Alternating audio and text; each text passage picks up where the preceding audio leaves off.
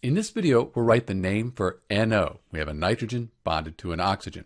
This is a very important chemical, both industrially and biologically. So it has its own kind of special name. It's called nitric oxide. So the name nitric oxide, that's just one you need to remember. So NO, nitric oxide.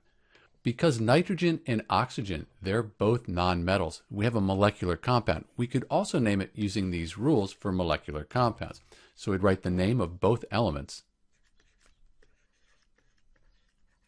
And then for the second element, we change the ending to IDE. So this would just become IDE. So at this point, we'd have nitrogen oxide. But we're going to use prefixes now, put them in front of each name here, based on the number of atoms present. So we have one nitrogen and one oxygen. For the first element, we don't put a prefix mono. We could put a prefix di, tri, tetra if we had more than one element. But with just one element, we leave it the way it is. We should, though, capitalize the nitrogen here.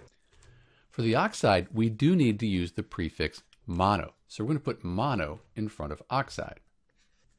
But it looks kind of strange to have the two O's here. So let's get rid of one of these O's. So the name for NO is nitrogen monoxide. And note again, we put the mono in front of the second element, but we wouldn't put it in front of the first. But this is maybe a more formal name for nitrogen monoxide. You should, however, remember NO, nitric oxide, more common name. This is Dr. B, and thanks for watching.